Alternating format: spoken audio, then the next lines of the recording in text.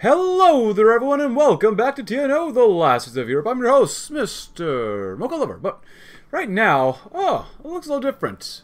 I totally didn't use cons commands to help take out, whatever nation was here, especially Tom's. Totally didn't, but now, our territorial expansion to pacify the savage lands of Russia is well underway, and in the territories that we conquered, it's a sacred duty to bring order to these unlawful lands by integrating their culture into our vision of the modern society, where ponies and humans can live together in harmony. With it, eternal peace on the lands of Russia will be achieved.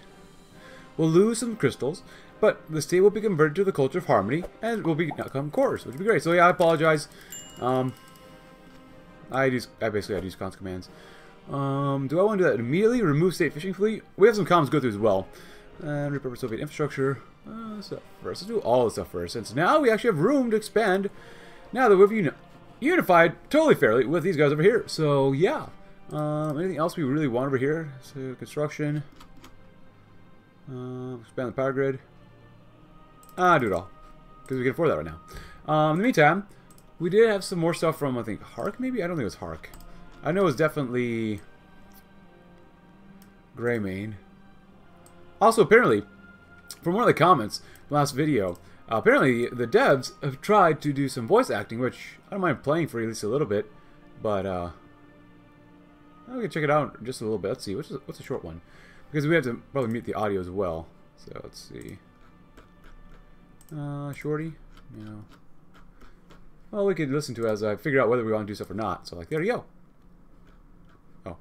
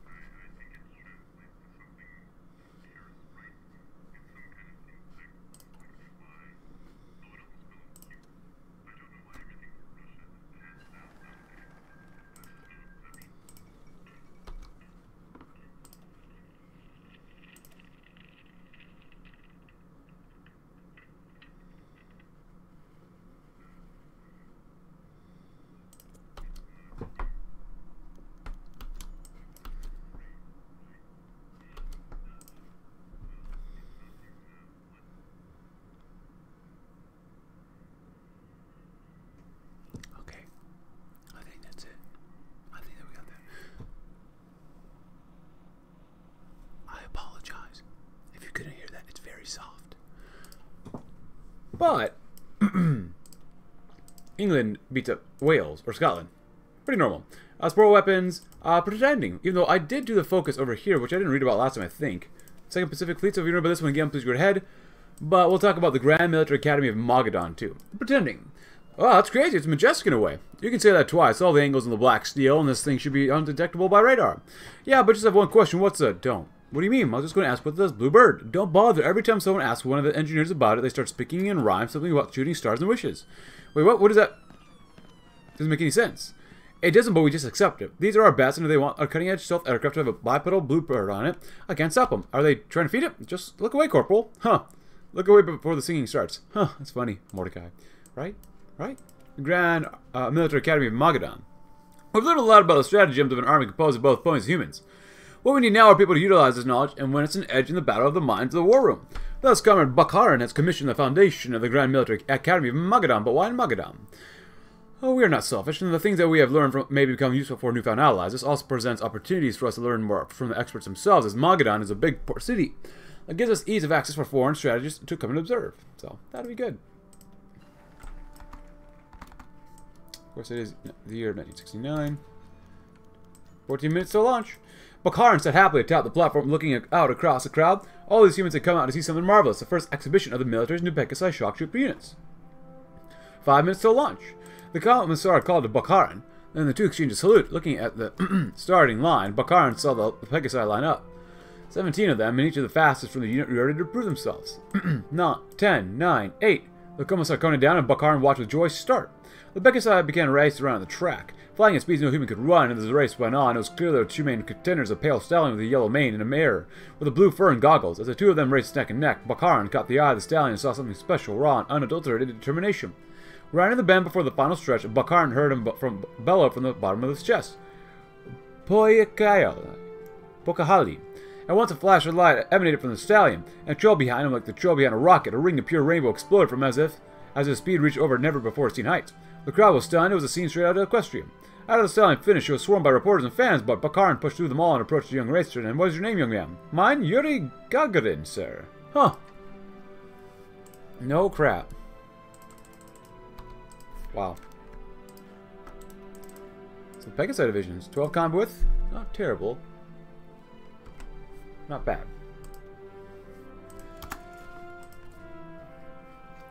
Now, they're still rapidly trying to improve poverty, so yeah. We're there too. Mass mechanization. Industrial expertise. Convert industrial centers, which is one we could have done, but in the end, it gives us more debt and inflation. That's not cool. So I want to finish up the focus tree first before we keep going on, so. And getting more cores is always a good thing too. And we've got plenty of political power at this point. Yearly surplus? Yeah, I just don't understand what we're supposed to do there. I mean, obviously, before I was thinking about this earlier. I kind of wish there was like a button saying mobilize. So like when you make a unit, you only make like a third of its strength maybe. And so when you actually do go to war, especially offensive or defensive war, you just hit mobilize, and it would just autofill your divisions. I don't know. Maybe that wouldn't be a good gameplay thing, but I don't know, something else. The way that it currently is, just because it's sometimes difficult to use. 7.53, huh?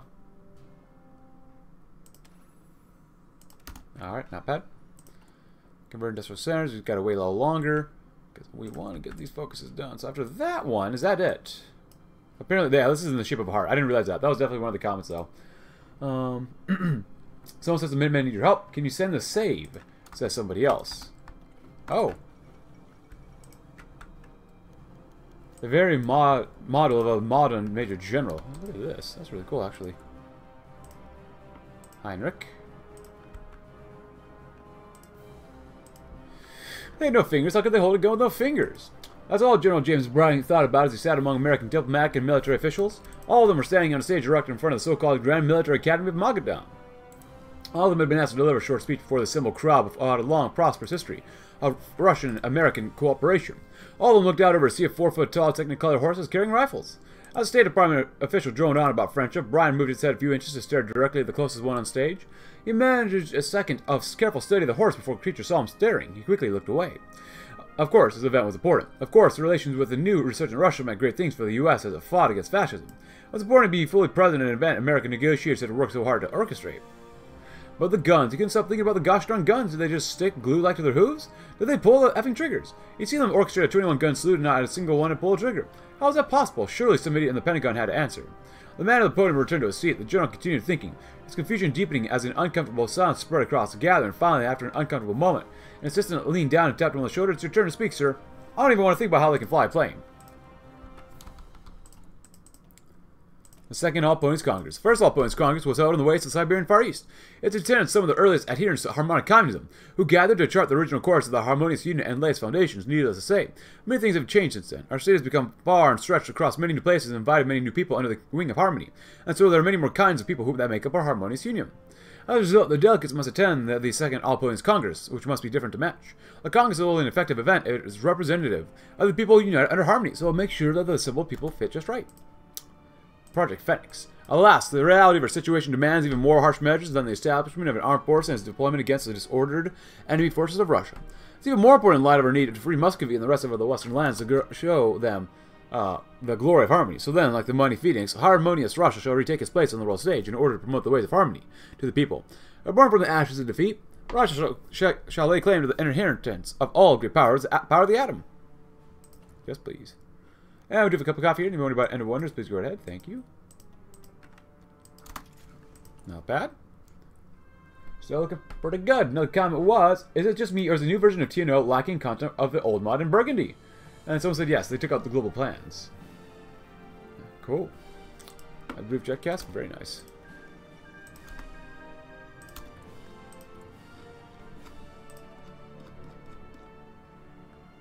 A few early helicopters.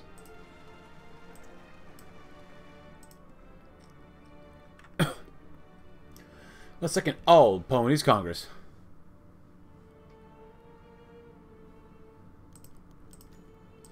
The second Congress, Novosibirsk was quiet before dawn. Standing on the balcony outside his office, Nikolai Buckharin could see many of the city's fluttering pink banners.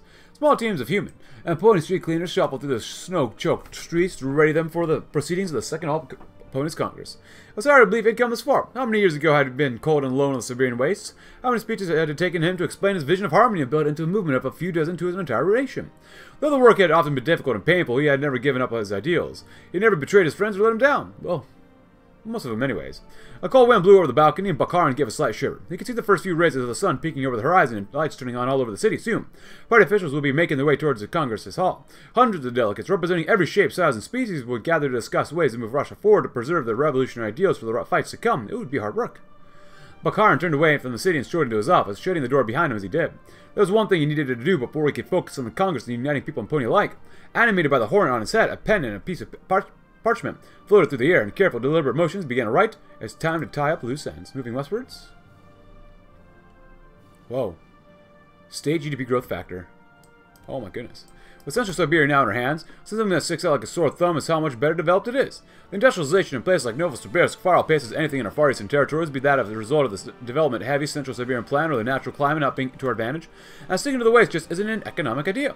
It's about time we moved all of our important political apparatus to Central Siberia and left our old capital of Irkutsk behind for a greater city, and Novosibirsk will just do fine in that role. The letter, Elena.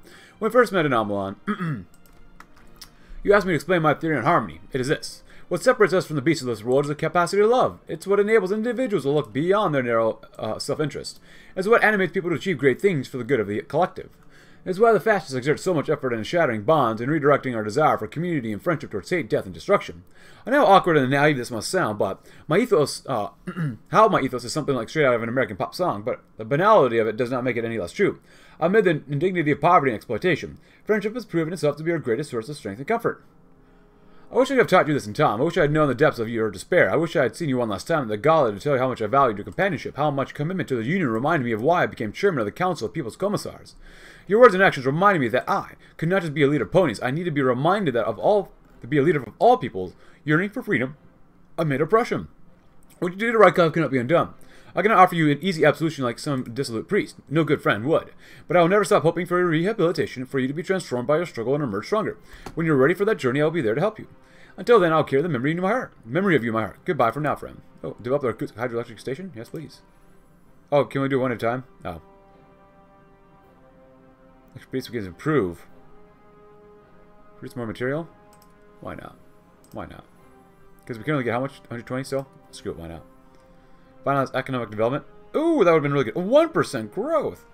Let's finish economic development section of the Crystal's Mechanic to save in the rest of the undone decisions. Oh.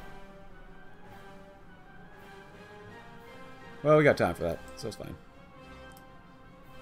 We gotta wait to go to unify these guys in 71, which is we got some time.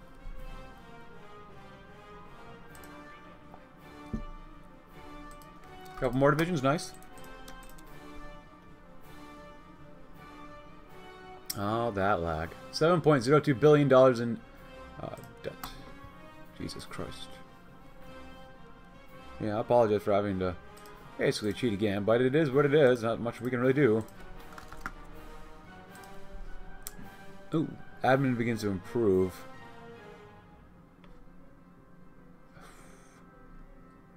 Spam pontification. Stay the course. Decisions go way down, but utilize the bureaucracy. Central Siberia, like all of Russia, was once but a great part of the Soviet Union until its collapse at the end of the Great Patriotic War. Compared to West Russia, which suffered under the German terror bombings in the West Russian War, and our own Far East, which naturally fell into ungoverned wasteland or was opportunistically struck by the white emigres, Central Siberia was able to retain a lot of bureaucratic structures from its former union under the Central Siberian Republic and then the many warlords that seceded from it. This would be crucial, making integration into the harmonious union easier, as our own structures mimic that way of the old union in a lot of ways. Which is a good thing. Crystal business? Yeah. Friends are forever. I think that's all. Pearl finished. checking her saddlebags filled with books and papers, and with red hammers and horseshoes stamped over them. "Why don't you get our boy?" she said to her husband. "Of course we need to talk to him. He's not himself recently, not after realizing that we're going to have to move to Novosibirsk with the rest of the Supreme Soviet. I'll take care of it, don't worry." Golden started to close the trunk of the car and walked back into the house, and so I saw his son, completely quiet, staring down at something he's levitating with his magic. Rainbow approached the young boy and saw what he was holding, a picture of him, along with other foals and human children.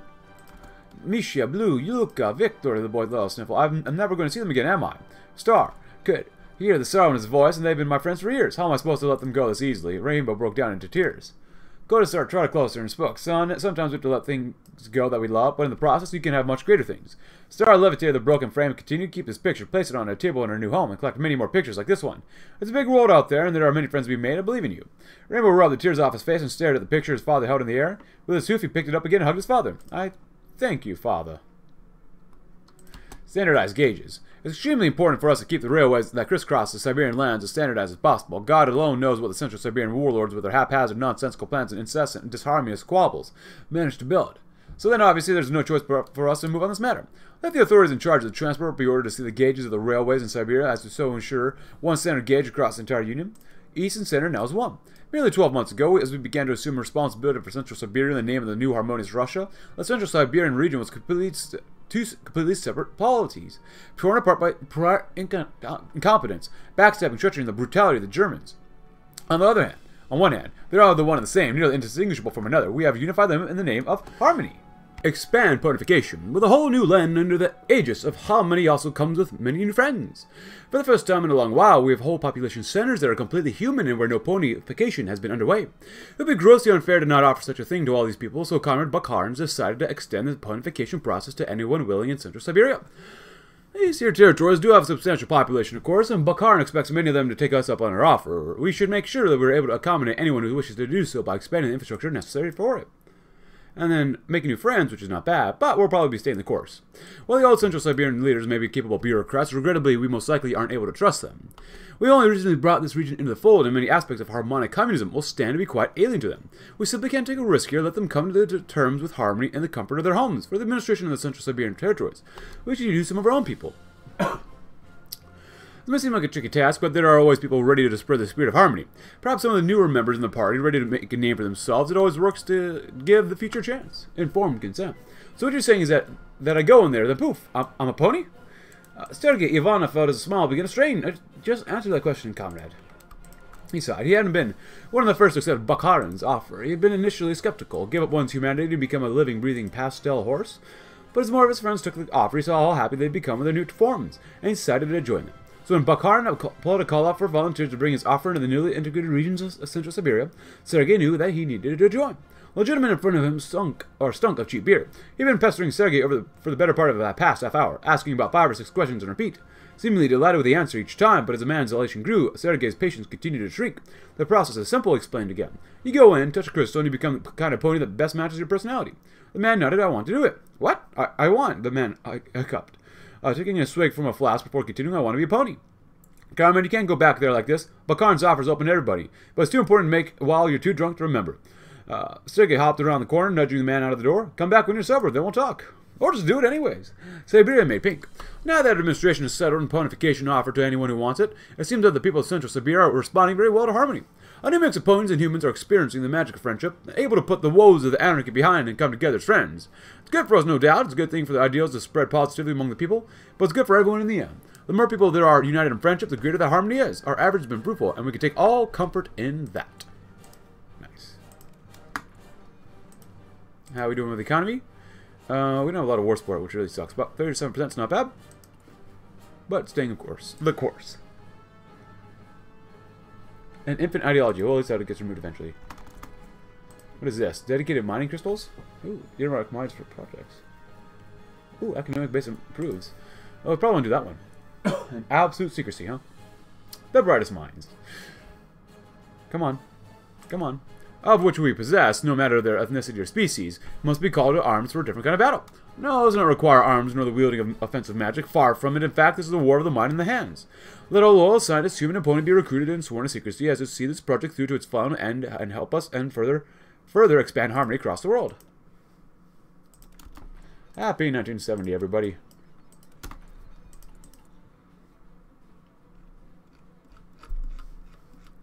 21 pony capable tanks. That's not very much. We could do all this stuff, 400 some, but let's wait.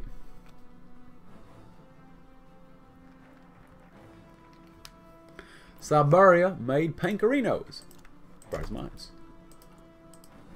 Dedicated mining crystals, absolute secrecy. Costs quite a bit more. That'd be pretty good to do though. Facilities there. What else do we have? Superior material. Power of the sun. Palmer hooves. Ooh. Legacy of 1924. The year 1924 was an important turning point for the history of Russia and the Soviet Union, one that Nikolai Buckharin and many others remember all too well. Only 21 days in, the great revolutionary Vladimir Lenin passed away after a period of ill health and passed leadership to Buckharin. Buckharin championed Lenin's proposal of the new economic policy and put it into practice through many different methods, the most prominent of which was the famed Central Siberian Plan, the legacy of which was very important to the warlords that once called places like Barno and Tomsk home. Now, however, these lands are part of our harmonious union, and the reins rest in our hands once more. We'll carry on the unfinished business started all those years ago in the tribute to the spirit of Lenin. Oh. Oh. I don't think I've seen this before. There goes Papa Borman.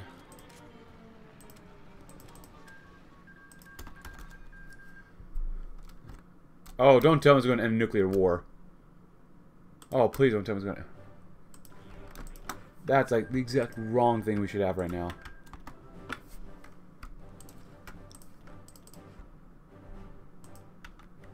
Yuri Gagarin. Ah. No, maybe not. Pavel? Why not? We'll take Pavel. Well, being a Burgundy, that's good to see.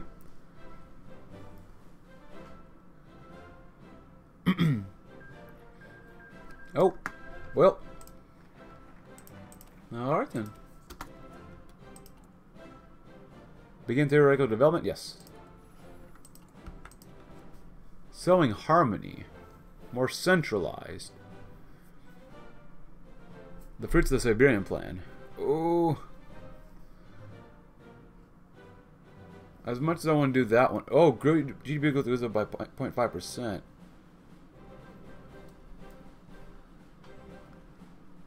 As much as I want more growth.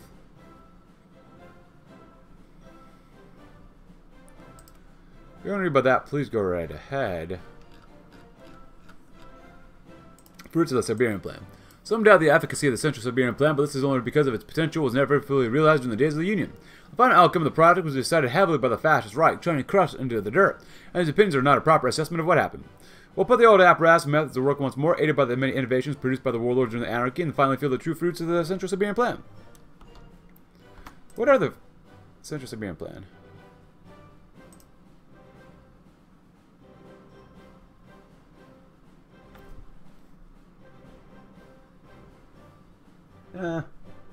Screw it, we'll do this one. Sowing harmony. One can argue about the theory of the Siberian Plan all day, but it's impossible to argue how the execution was plainly disastrous. Unlike our own Far Eastern Siberian Plan, the implementation was rife with contradictory ideas. An experiment was a failure, and Russia and the world, us included, changed too much to even salvage any value it could have. A clear and even slate will allow us to reform top to bottom what a harmonic Russia is and what a harmonic Russian world can be. And why would we waste this opportunity? Winter wrap-up is never a bad thing. That's that one too. And up here, we're going to get slightly more growth. Nice. There you go.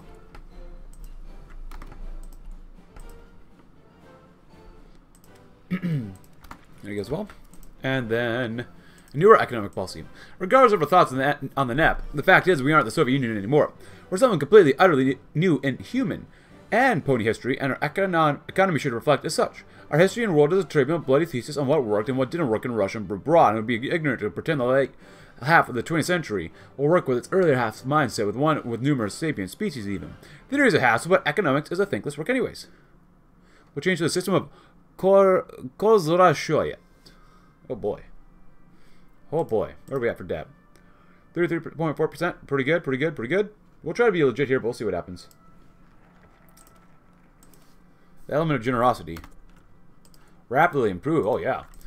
It might not be the first word that someone thinks of, but communism is about generosity. Some of the core elements of communist theory involve the forced confiscation of wealth, except, of course, the tenets of harmony that this allows us from forcefully confiscating wealth from the upper classes and distribution amongst the needing lower classes.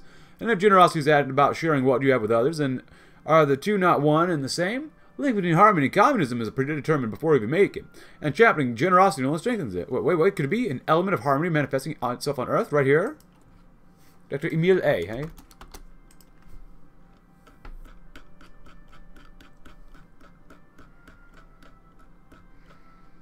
Wait, what? Emile. Oh, right. Wondering about that, please go ahead. And there you go.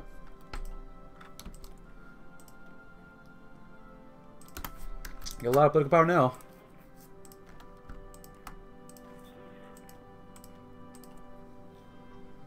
Because eventually we want these divisions.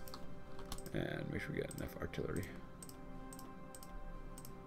And it's logistics.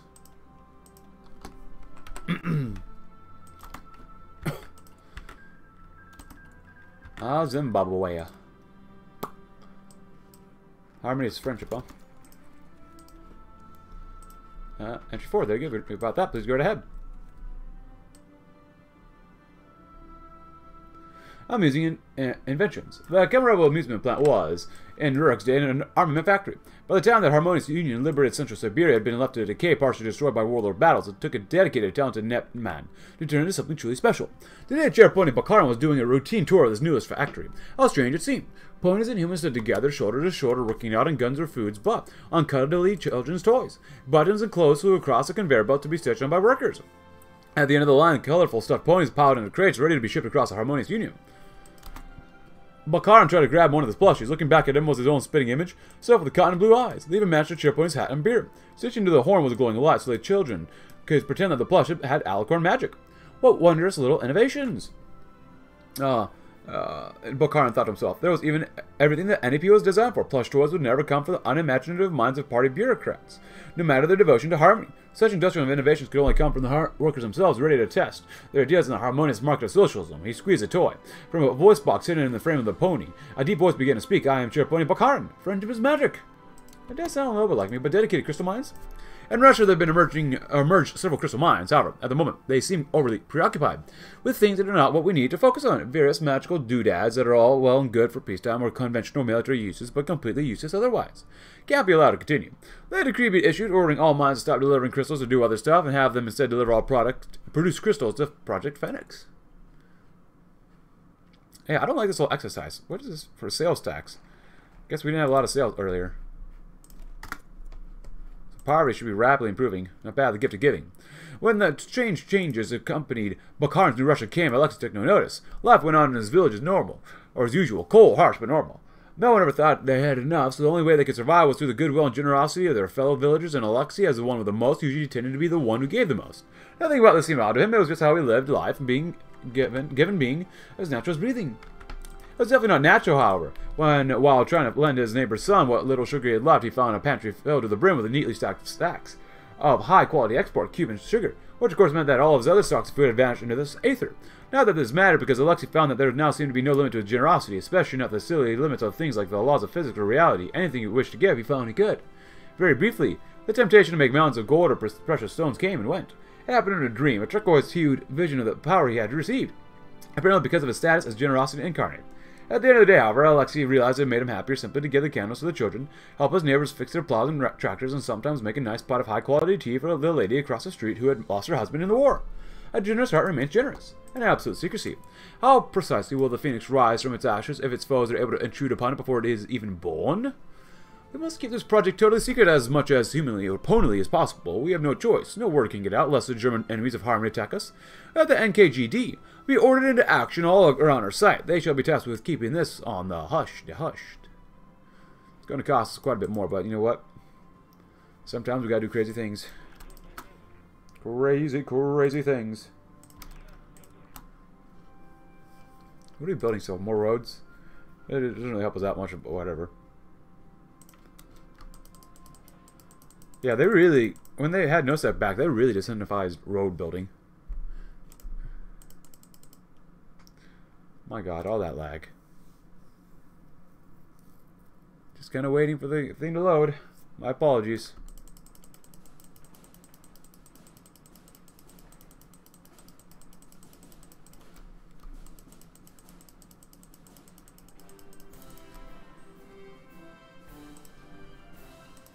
Oh, that's good.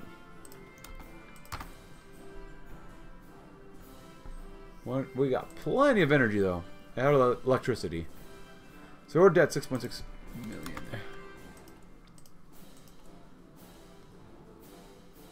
Earmark mines for the project, sure. Finalize economic development. Economic development of the crystal section. Nice. 7% growth almost? Not enough. We spend a lot on civilian stuff, not even military stuff anymore, which is fine, but whatever. Facilities here, sure. How precisely will the Phoenix rise from its ashes if foes are able to intrude upon it before it is even born? The NKGD were ordered into action all around the sites. They're tasked to keep this all in the hush-hush, but they report difficulties with doing so. It would surely help reduce said difficulties if we move to more remote locations. Therefore, larger facilities must be constructed throughout Siberia, so as to allow us to work in freedom and with greater secrecy. Let it be done! Let it be done! Can't even do any of this stuff. Oh, if you want a bit better industrial expertise, oh, please go to bed. Or go right ahead. Either one. Innovative industry? Nice. Awesome. Growth. Only 7.366%? That's not enough. Debt servicing. Well, hopefully it's going down still, but you never know. Better engineers? Good. Better recon? Good.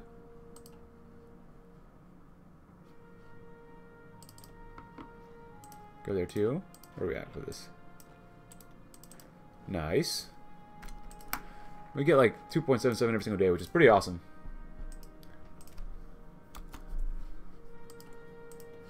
A superior material. Uranium is well and good for the purposes of other non-harmonic powers. It wasn't enough to make a fool of the Americans and British. It sufficed to bend East Asia to the Japanese, well, and Europe to the German diktat. But for us, it's nowhere near enough. With the crystals of magic we have access to, we are empowering to develop a fission material unheard of in history. This will enable us to build a magic nuclear bomb without peer.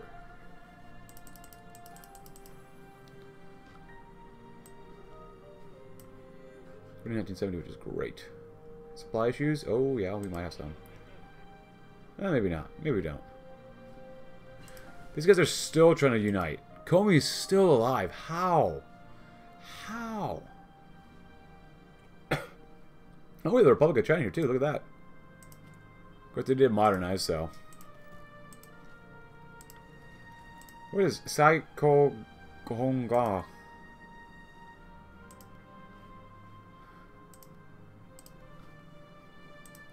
It's a fat Germany. Huh. What is this? Democratic Socialists? Wait, Italy can go Democratic Socialist? Whoa. Oh, the world's gonna fall apart very soon. Did they fix all this? Did they fix Italy? Huh. Social Democratic reason, huh. Track more crystal prisons? That's fine. Wow, this is really sad.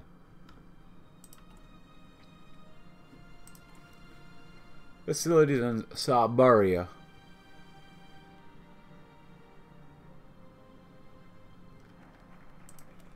Alright. A superior material. Followed up with harmony is friendship. Our harmonious union is a beacon of harmony and friendship shining from the new Russia that is slowly reconstituting itself after decades of hardship. As we now stand with the Far East and Central Siberia united in harmony, we're truly stronger than ever. It has taken so much work from the birth of the harmonic communism in the far northern wastes of Siberia and the spread of harmony throughout the whole west of the Far East, to the reconciliation of the humans and poems that make up our land and the spread of harmony to Central Siberia to now. From the pain of years of suffering, we now have channeled a magic greater than any force on this earth, and that one is of friendship. Which is a great thing.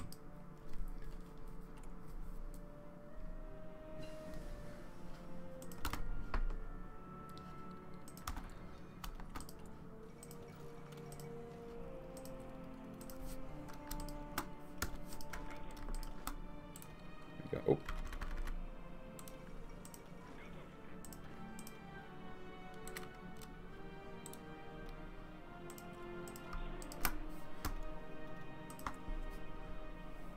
Only 8% growth? Only 8%? Come on, man. We can do better than that. Oh, and now the oil crisis is going to go kaboom.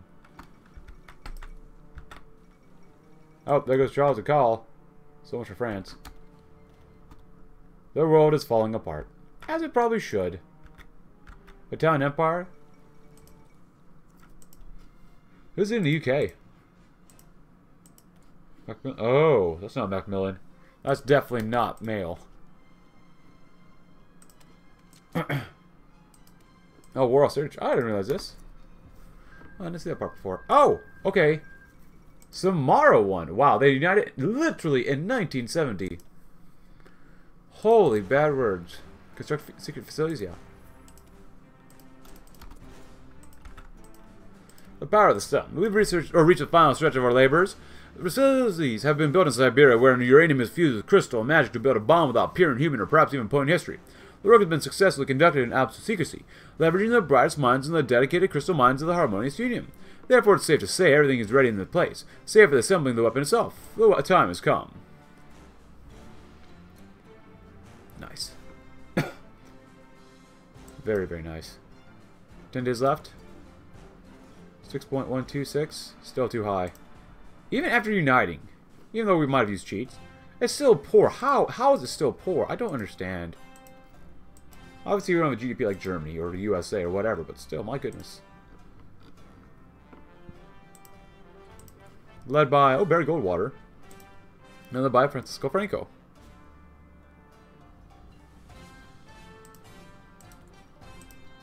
What else do we have here?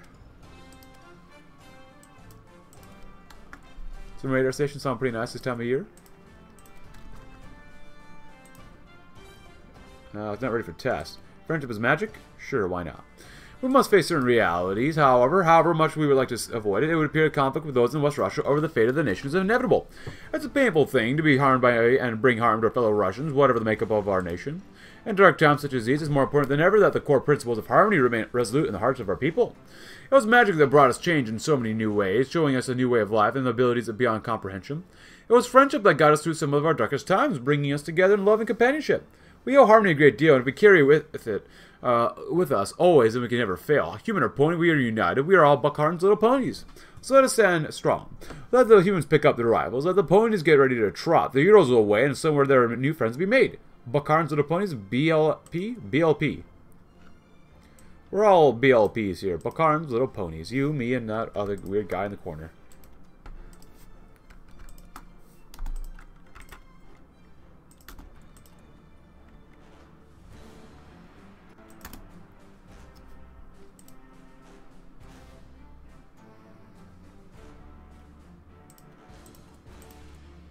Cool. 3 days left. No, that's not bad. Yeah, for unification war, might as well.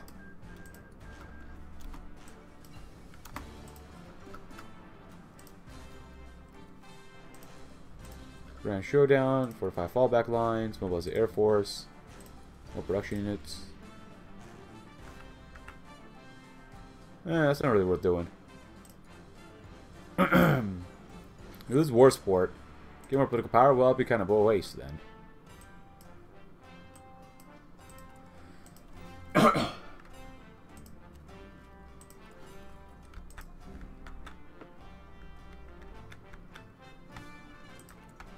Power of the sun and friendship is magic.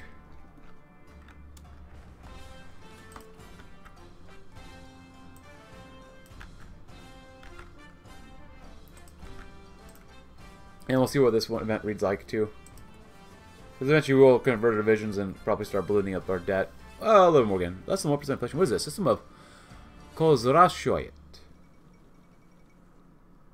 As often translated in English as cost accounting. The apparent reference to market capitalism was by no means a mistake. Bringing together the security of a planned economy and the unique motivations of a capitalist economy, the Kozrashoyet system encourages liberalization of the Soviet economy with the express aim of building up productive forces in order to bring about socialism.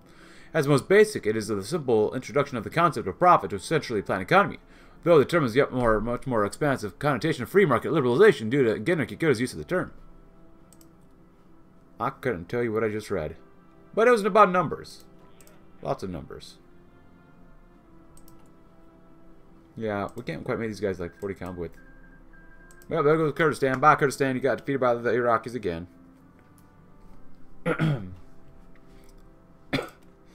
These guys ain't too bad. But I want to make these guys even thicker. Like 41 combo with maybe. Ooh. It's finally got plenty of stuff there. But other than that, we're just kind of hanging out, and we'll be ready soon. A Siberian sunset. Buckharin gazed over the city of Novosibirsk, bathed in the fading sunlight beneath an orange sky. As the sun descended ever closer towards the horizon, Buckharin's mind drifted away from the view before him. His mind drifted instead towards those who had been lost all the way, along the way. Buckharin thought of Lenin, lost to sickness all those years ago, and of Rykov, tragically killed by an extremist. Thinking about Rykov's death still stung Buckharin, the wounds evidently too fresh to be prodded at. As the sky shifted from orange to pink and then to deep purple, Buckharin also thought of all the Bolsheviks lost, and the millions who suffered in the past few decades. Ever since the great patriotic war, Russia has only known suffering and strife. When the sun had finally submerged beneath the horizon, the city of Novosibirsk was bathed in the calm darkness of night. Buckharin resolved to never again let the people suffer the despair that all Russians have felt. Buckharin himself knew that despair all too well, and the despair that set in ever since the fall of the Union. Buckharin tried to turn away from the balcony, ready to do what was necessary. Let us ignite the spark of hope, rather than fan the flames of despair, as we will do adding crystals, final weapons assembly maybe, and maybe prepare for the final test. Well, everyone, we're at war. We'll try our best. We'll see what we can do, especially against Omsk. Hopefully we can do well. This time we're actually being fair. We'll also get some war taxes. Doesn't hurt us that much, but we didn't get anything out of that. That kind of sucks, but whatever. See what we can do with our divisions. There's a lot of enemies we're trying to kill. Spetsa group of the 5th. Oh, they died too. Nice. No guarantees that will be super great, but at the same time, hopefully we do all right. Who's down here? Is it Zatoust? Didn't see any aspects. What the heck is this? Yevgeny Savitsev. Cool, they have unique folks too, but they do not. But now we can harmonify Omsk and prepare for the final tests, putting in maternity programs, all sorts of good stuff. So overall, not bad.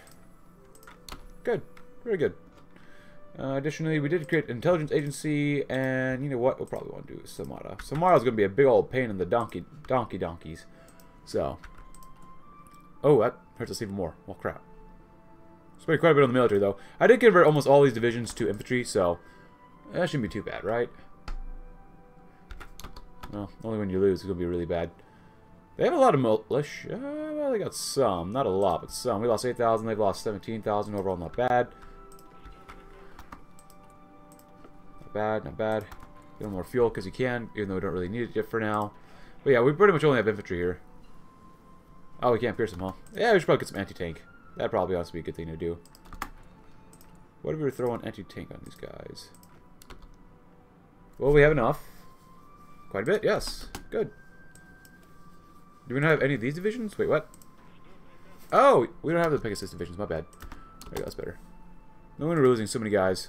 Rolling attack, sure, why not? That makes a lot of sense why we weren't doing so well.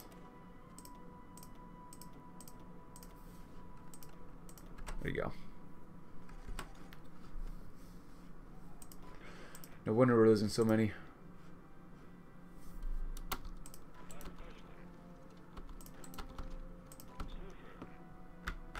How much manpower? I guess it is Badtov. So he's probably not super weak. Then again, he's out of manpower, so there is that. Yeah, tower them out so they can't really do anything against us. If you wonder about better industrial equipment, please go right ahead. Very nice. Excellent, excellent, excellent. Yes. Factory complexes. Awesome. Should be getting quite a bit of army XP as well by doing this.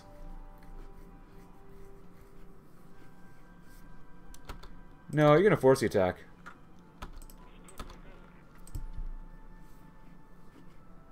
If you die, it's all your fault, so.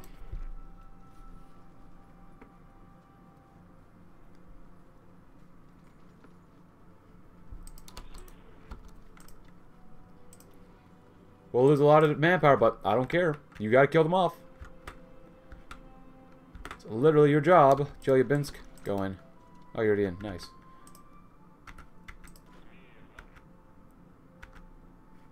Why are they not capitulated yet? Oh, I get to go all the way to Sverdlovsk. That sucks. Yeah, kill them off.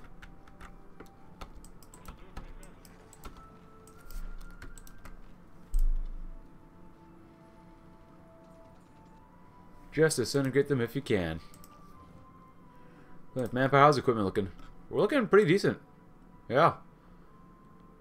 We even have a couple of main battle tanks and stuff like that, but Dr. Hark, huh?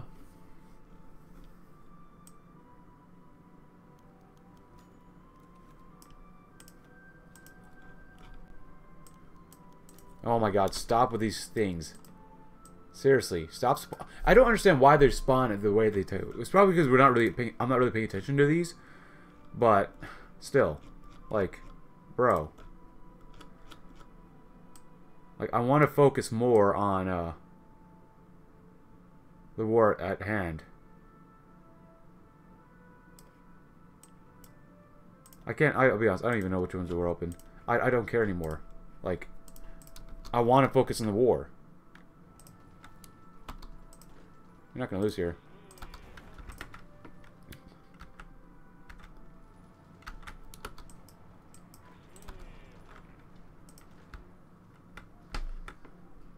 It's fair to those because of the pain in the butt to kill off, though.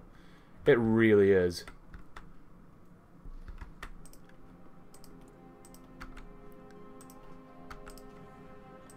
Where are we at with this? Use more planes. Artillery, we got enough.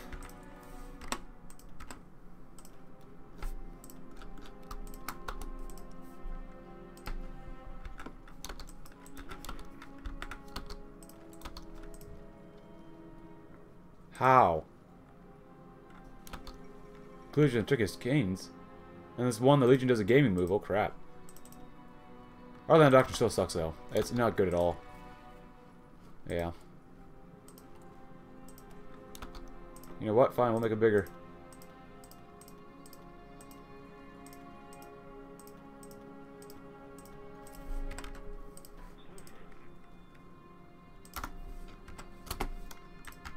Bigger and thicker. How are you able to hold us off? I don't understand this.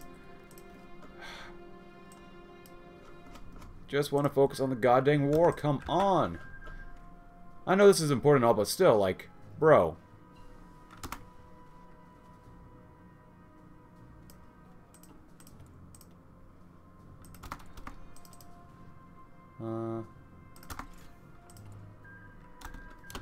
Thank God. Jesus Christ, this is dumb.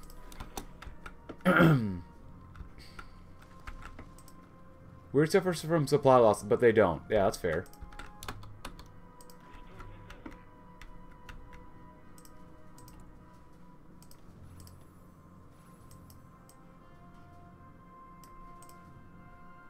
Come on, just go in, my God.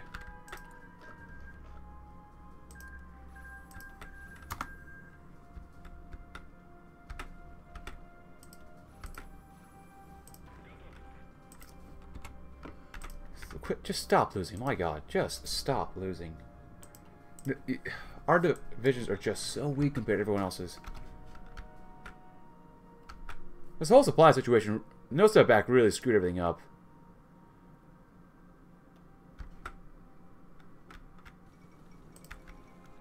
Ace by promoted.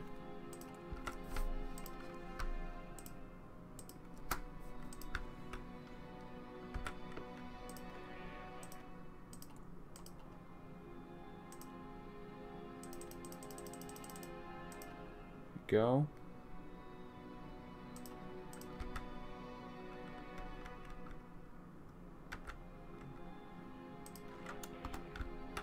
Oh, we need to get at least a front lines first. I guess there too. Should be okay doing that though.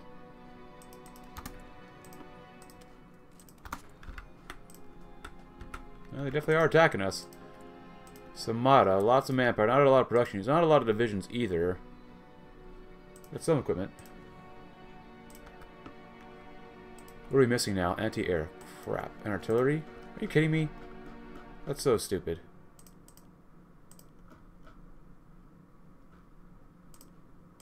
You know what? Screw these tanks. I wanted to use them, but the tanks just cost way, way, way, way too much. Can't make any tanks in TNO anymore, really, unless you're a giant, like, major power. Which makes sense, I guess, to not be able to make anything, but still.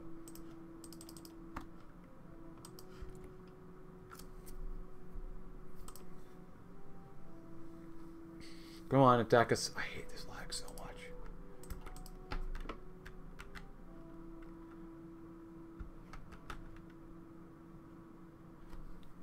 I'd love to see how much money these guys actually have, because it's ridiculous. Facilities were built in Siberia. Where in uranium was fused with crystal magic to build a bomb without pure inhuman or perhaps even pony history. I think I read this one. Yeah. And the work was successfully conducted in absolute secrecy, leveraging the brightest minds and the dedicated crystal minds of the Harmonious Union. The bomb was assembled. Now. We've pulled it off. The power to secure harmony for all eternity against its enemies of all forms and species. It's ours, in the hands, palm of our hooves and hands. It'll remain forever with us.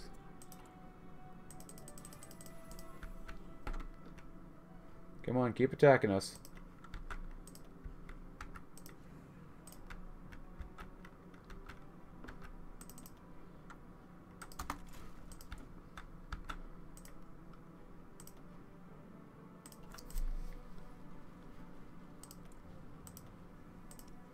So these guys are out of manpower. These guys have quite a bit of manpower left.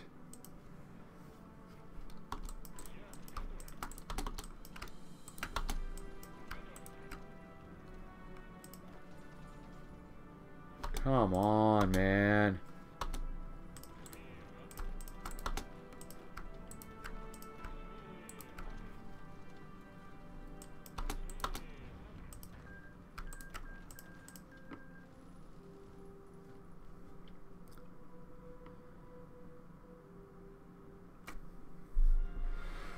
Yeah, I don't know how Equestria War does it with the devs, because they do really well at making sure the game runs smoothly, but yeah. Oh my god, stop it with these. Please stop it with these. I don't want to do these anymore. I don't even read these because there's just way too many of them.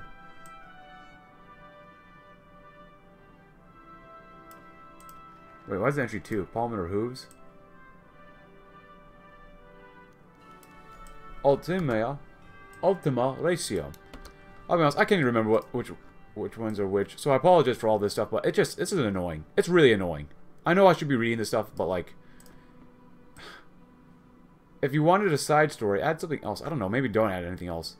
Like, come on. And I know it's a good attempt for the TNO devs to like do like their own voice acting, which is great. I like that a lot, but come on. I want to focus on the war more right now. Which obviously is not doing very much, but still. Ultima ratio. 20 seconds to the test. Please check your eye protection, comrades. The scientists in the bunker scurried around in front of Buckharin and the rest of the Politburo, conducting the final checks. Today was the day. Buckharin was no fan of the ultimate killing weapon. It was a vicious crime against nature that went against almost everything Harmony stood for. But if he was going to contend with the modern world and the other superpowers, this was a necessary evil to take part in, and today was the first day of the test. 5. The murmuring came to a stop. 4. 3. Buckharin's hooves were wrung together. 2. 1. The light was intense, even with the eye protection. Buckharin had no choice but to squint as it receded, leaving in its wake the vicious clouds of atomic fire. The shockwaves rattled against the building as the cloud expanded, the top flattening out and folding into itself, creating the fabled mushroom shape. As the spectacle settled, the murmuring resumed. The scientists were pleased, and if nothing else, Buckharin and the Politburo were glad to see it gone well instead of disastrously. Perhaps there was something in the back of Buckharin's head wanted to fail for them to not harness the... And the second blast came. Buckharin didn't notice the cloud collapsing in upon itself until the scientists started raving, brought attention to it, and everyone in the room could only watch it as it compacted into a smaller and smaller shape in the distance before it rebounded. It was no mushroom cloud any longer, but a pulsing sphere of destructive purple energy that made the previous blast look like a pebble. Pure destruction. The silence was deafening. All Buckharin could hear was the low rumbling that the blast had left behind. What had happened? It wasn't supposed to be this powerful. Was it the crystals that had the magic increase the yield? The questions bounced around in his head, but the words were barely able to escape his mouth. What have we done? Whoa. Seismologists in Alaska detected a great abnormality in the far east of the Russian anarchy. Further investigations have revealed that the so-called Harmonious Union has successfully developed a nuclear bomb, with an explosion far greater than anything that the three superpowers can muster. So-called crystal magic has been used to enhance the power of the bomb to an extent hitherto unheard of. The Harmonious government has pledged in a communique never to use its weapon against a foe, but the world is unified for the first time in abject fear and terror of the state that has emerged from the Russian anarchy. Oh no. Oh boy. Oh no and oh boy. I hate these guys so much. Just die. It's not fun to fight against enemies that are just so extremely entrenched and there's nothing you can do about it. And we should be bombing the living crap out of them too. So, this does not make any, like, a sense. You're not going anywhere, you piece of doo-doo. If anything, you're going to die for your sins. Oh, you stay there too.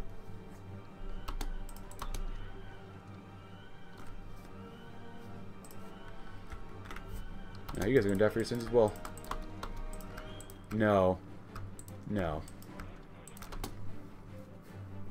Kill every last man you see. I don't care what happens to them. Kill every single last man.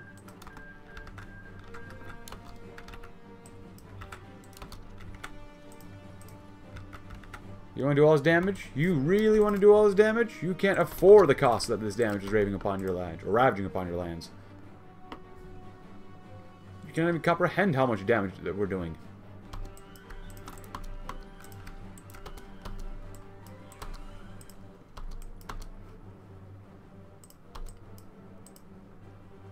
Jelly bits could be good for the supply point, too. Apologies for taking so long, but my god. I hate the combat in TNO now. It used to be so good before No Step Back came out. Or at least a lot more fun.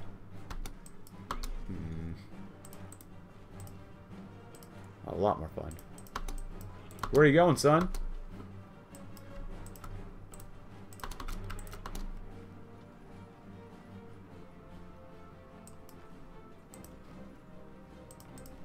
Good, cut him off. Kill him off. It's the only way they learn.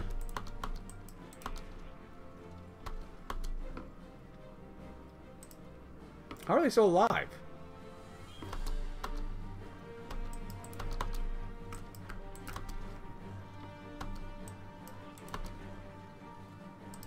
I don't care if these guys spread out.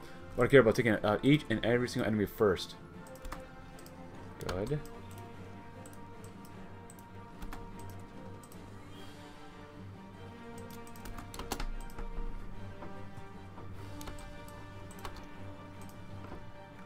Good, kill them all off.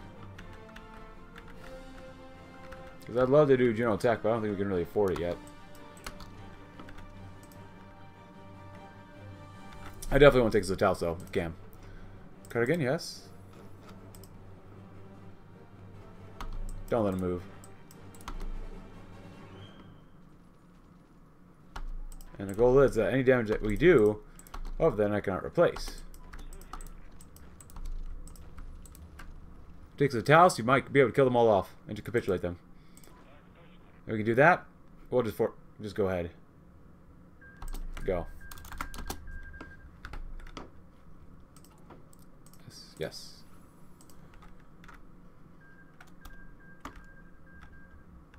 No, you should be able to do better than this right now. In all honesty, you should do way better than this.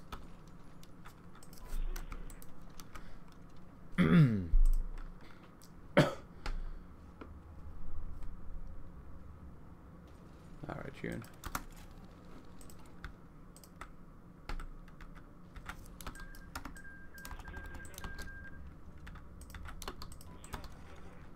Capitulate them so it makes it easier for us.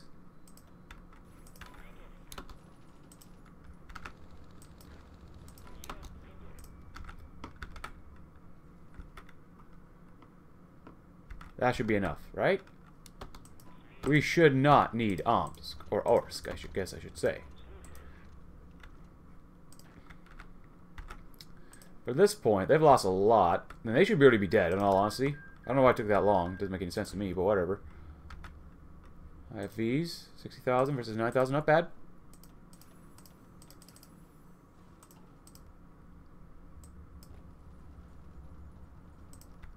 Keep going on in.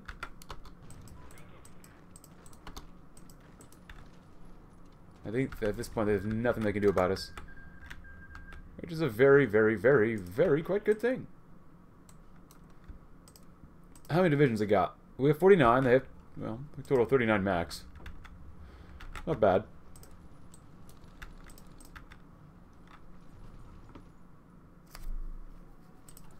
Vorkuta, thank you. Economy-wise, we're doing actually worse for the deficit now. That doesn't make any sense. Okay, whatever.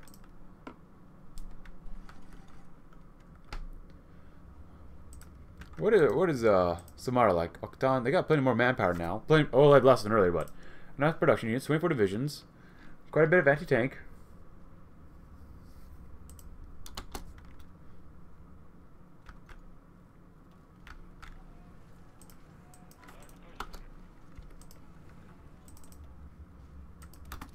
Nice, good stuff.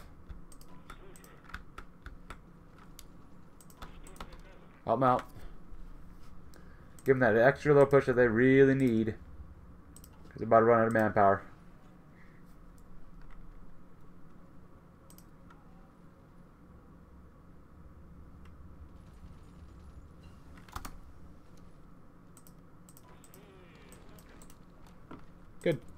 And die. Totally didn't forget about artillery. Totally didn't. Any upgrades? No, it's not even close. I mean, maybe a little bit of ranger, but that's pretty much it. Blow them literally to smithereens.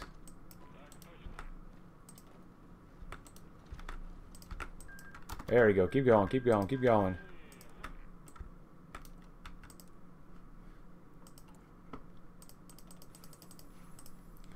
And immediately become cores. That's very nice. See anything else? No, we're looking good at pretty much everything else.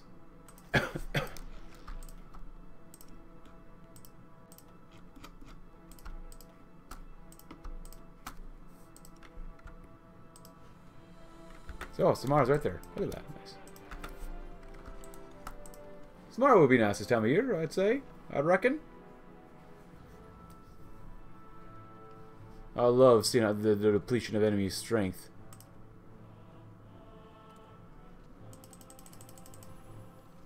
Nice.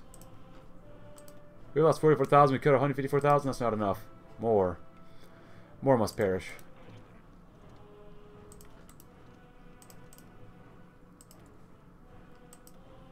$79,000. They're out of production units. Good, good, good. How do we have a yearly plus getting worse and worse every year? That literally makes no sense to me. 0.18. How does it get worse? We're taking more land. It's because we have to core things, maybe? I have no idea.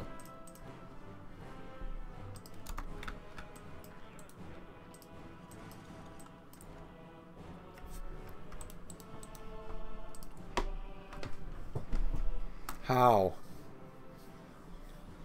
It's not debt servicing, and it's not military spending.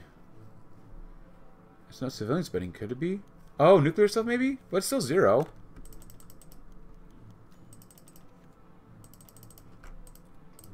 Oh, both generals are wounded. That's pretty unfortunate. So let's look at minus 0.3. It's actually really flipping good, but still. 25,000.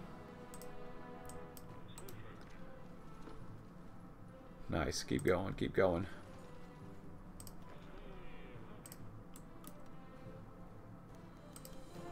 Gleb. Glebby boy.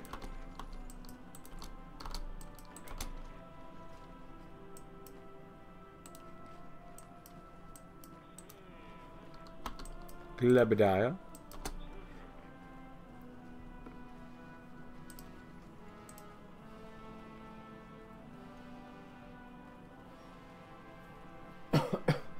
$62 production units now, and tons of energy.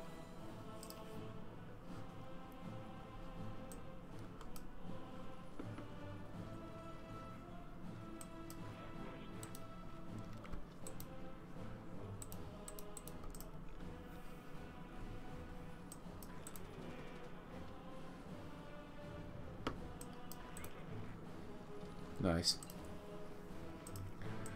More arty effect, please. I don't care if it's ahead of time. I want it.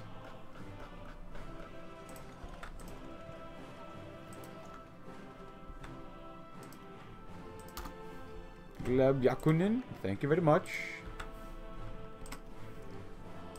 Hey, more organization recovery rate, nice. Oh, we're done with the air doctrine already. That's actually quite fast. 19 divisions left.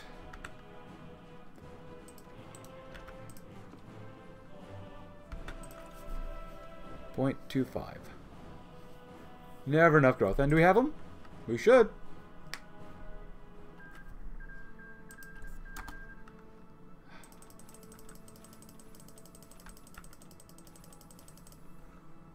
Very nice. Reunification of Russia. Union of Harmonious Socialist Republics. Another research slot. Very cool.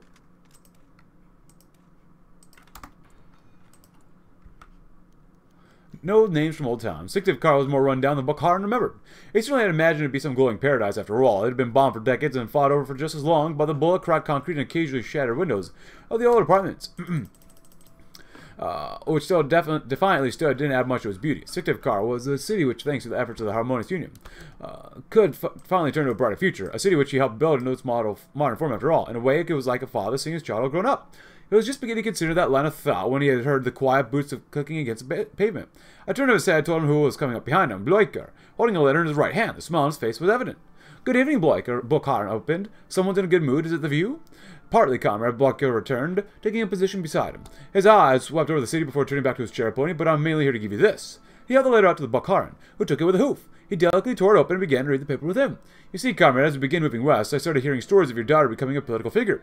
So if you can believe it, I'm sure you still heard the same. I ordered it to be looked into. We followed the trail as far as it would lead us, and we found that not only were the rumors true, but that she's somewhere," he pointed out to the damaged city beyond, "here." Buckharin wasn't listening. His eyes were glued to the paper, reading it at a rapid pace. With a stifled gasp, he held his head shut up and widened. "Svetlana? Mama Svetlana? Or I guess this case, Data Svetlana? No such thing. She must have passed away years ago. Is it really her?" Family reunion.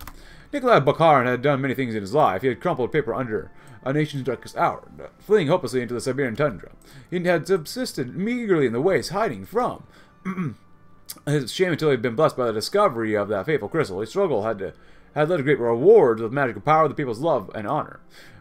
Despite that, knocking on his door was the most terrifying thing he'd committed to in his life. The raps of his hoof on wood rang out like gunshots, and he rarely retreated a few paces. Her methods in hiding had taken days of the finest men and ponies in the NKGD to crack. He knew how it felt to retreat so thoroughly. Would she accept him and welcome him inside? Would she even recognize him? Quietly, the door cracked open a fraction of an inch. She could see a brown eye peek out, then widened to the size of saucers. With a creak, the door was pulled open the rest of the way, revealing "Father?" "Svetlana, you really are hoarse." She put her hands over her mouth, eyes flicking up and down Nikolai's form. "An alicorn, my sweet." He tried to smile. "Are you well?" "Yes, I am. Would you like to?" Memories flooded him as she stumbled over her sentence. He had last seen her out of the back of a truck 30 years ago. She'd only been 17. Now she was older, much older, but he recognized that stance, her voice, her eyes. It was Svetlana. "Would you like to come in?" "I would like that. I would like that very much." "Oh, you're just a plus. Growth went down a little bit, but, it's still not bad."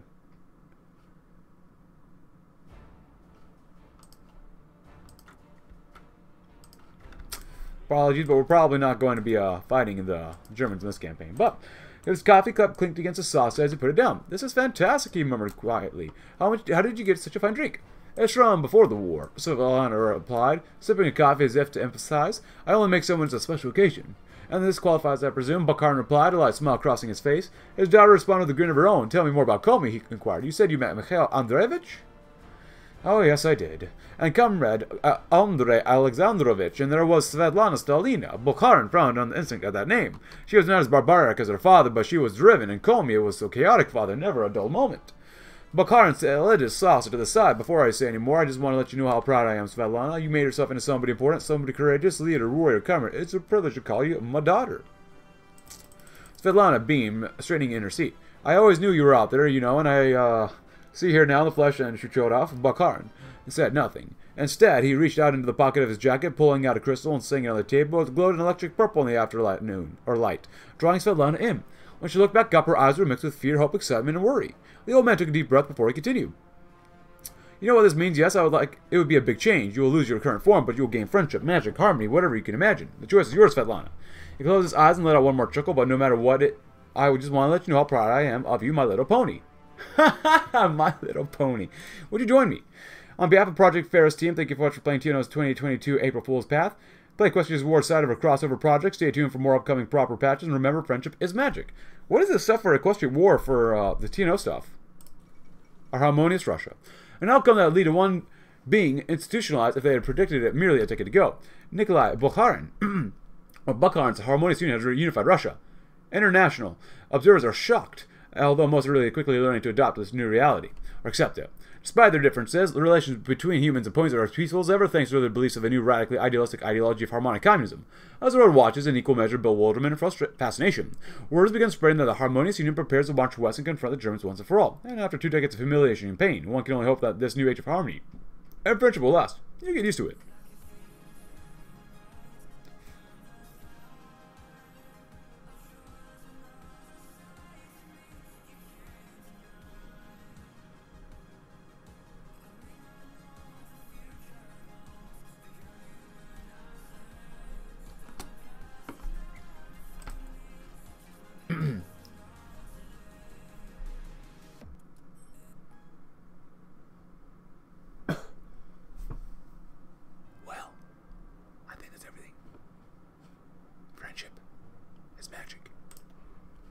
And that's it. So, you know, once again, I do apologize for being so ragey early in my early episodes, but sometimes, even this episode too, I'm just so frustrated with some of the choices that were made in TNO that makes it really just, sometimes, not all the time, but sometimes just really, really, really flippin' unfun. I just want to have fun and enjoy my time. Can't always do it, but, you know, I did enjoy this campaign. I'll be honest. I did enjoy this campaign quite a bit. Battle Royale. Place free milk taps in every corner in Uruguay.